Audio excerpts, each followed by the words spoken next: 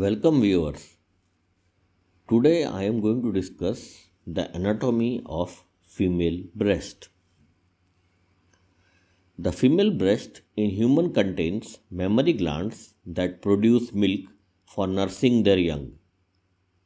In this view, you can see the cut open section of the right female breast. At the front of the chest, the breast tissue can extend from the clavicle or the collarbone to the middle of the sternum or the breastbone. At the sides of the chest, the breast tissue can extend into the axilla and can reach as far as to the back as the latissimus dorsi muscle. In most women, one breast is slightly larger than the other. More obvious and persistent asymmetry in the breast size occurs in up to 25% of women.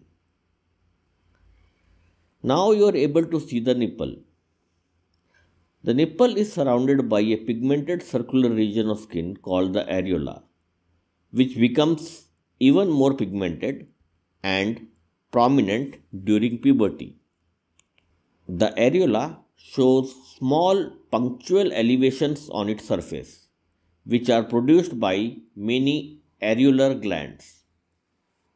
These are mostly sweat and sebaceous glands as well as modified mammary glands called areolar glands of Montgomery. Their function is to produce an antimicrobial secretion that protects the surface of areola. In this view, you can see the subcutaneous fat as a flap-like tissue. The subcutaneous fat is expanded in the breast tissue to form a major fraction of its interlobular tissue, about which I will discuss in detail later on in this video. The base of each breast is attached to the chest by the deep fossa over the pectoralis major. The space between the breast and pectoralis major muscle is called retromammary space. Deeper to the subcutaneous tissue is the pectoralis major muscle. As you see now, there are fascial tissues separating the two. The fascia covering the superficial surface of pectoralis major muscle is called the deep fossa of breast in relation to its location. As you can see also, there is one more fossa superficial to the fossa covering the superficial surface of pectoralis major muscle. This is the superficial fossa of the breast. I will discuss more about this fossa later on in this video. Now deeper down you can see the cut section of the belly of the pectoralis major muscle. Deeper to it, the chest wall composed of ribs and intercostal muscles are seen.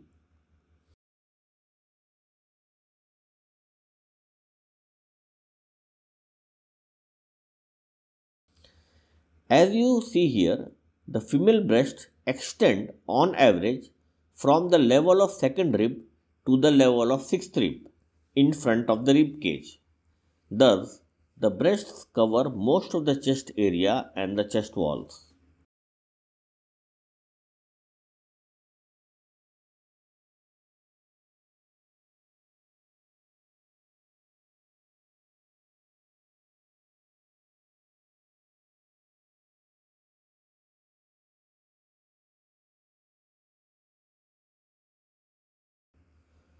Now I am focusing the posterior aspect of anterolateral chest wall related to the breast.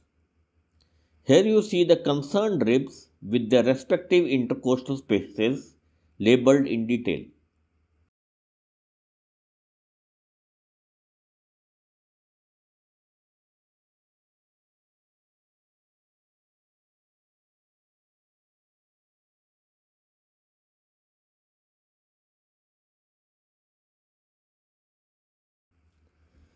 This is the superior view of the cross section of chest wall with first intercostal muscle, pectoralis major muscle, its fossa called the deep fossa of breast, the superficial fossa of the breast, the fatty tissue layer, and lastly skin, from deep to superficial aspect respectively.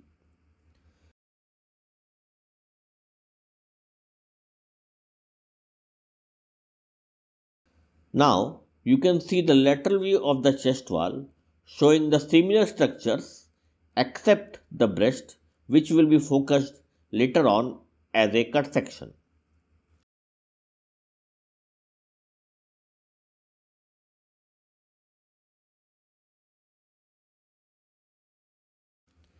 In this front view, you can see the structures revealed after removing the outer half of the right breast deep up to the level of pectoralis major fossa.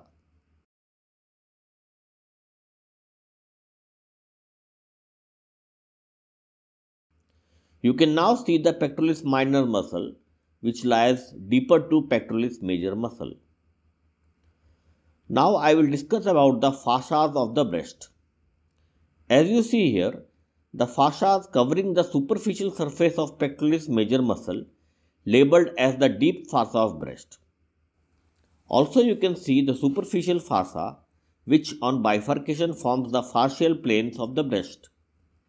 The anterior lamella of this superficial fossa is seen here, following the contour and skin of the breast, while the posterior lamellae extends inferiorly along the deeper extent of the breast, covering the pectoralis fossa.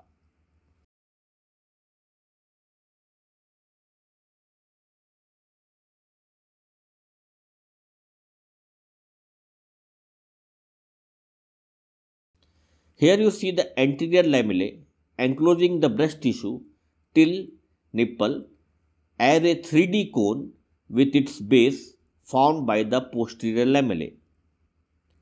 This superficial fossa is separated from the skin by 0.5 to 2.5 cm of subcutaneous fat. Although not shown in this model, at this point it is important to mention about Cooper's ligament. These ligaments are fibrous tissue prolongations that radiate from the deeper fossa to the superficial fascial envelope, supporting and suspending the tissues and maintaining the shape of the breasts.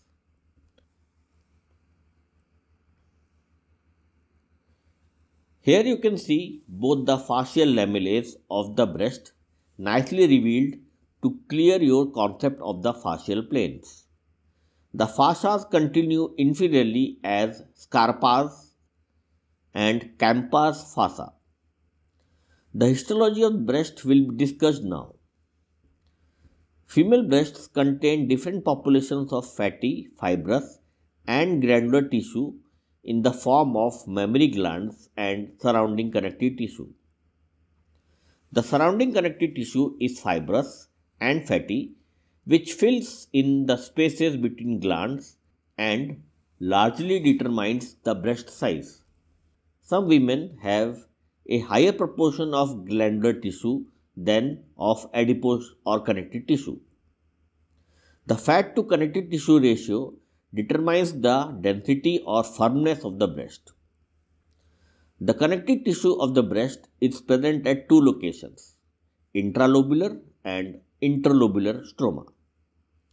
The interlobular stroma is seen here, which appears more fatty as appreciated by the yellow color. In this view, you can see both the types of stroma. The interlobular stroma separates one lobule from the other and is composed mainly of adipose tissue and some loose connective tissue. The intralobular stroma encloses each lobule and its acini and ducts and is chiefly made of loose connective tissue. The interlobular tissue around the glands is more fatty and around the duct it's more fibrous. You can appreciate the more fibrous nature of the interlobular stroma now.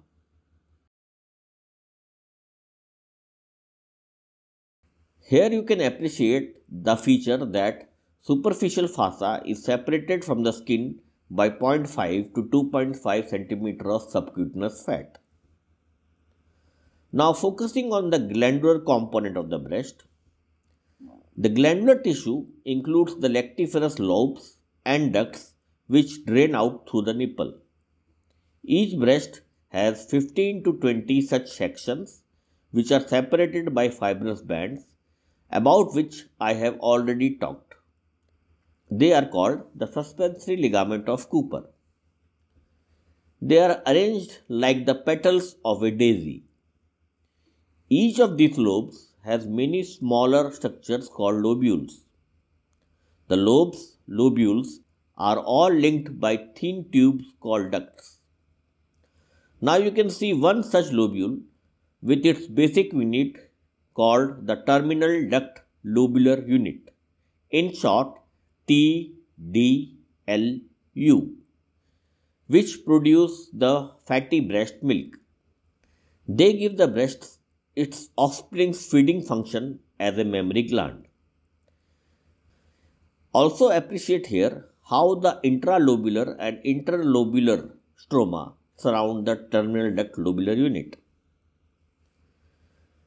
The secretory portion of the TDLU or terminal duct lobular unit is the lobular acinus, which drain in terminal duct.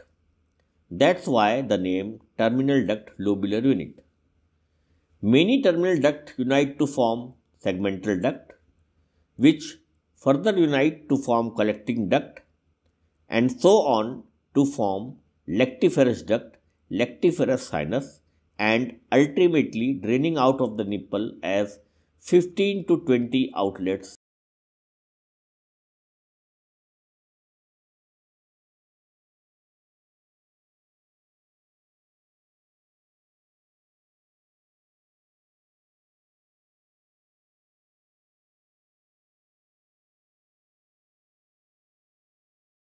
Each breast also contains blood vessels and vessels that carry lymph.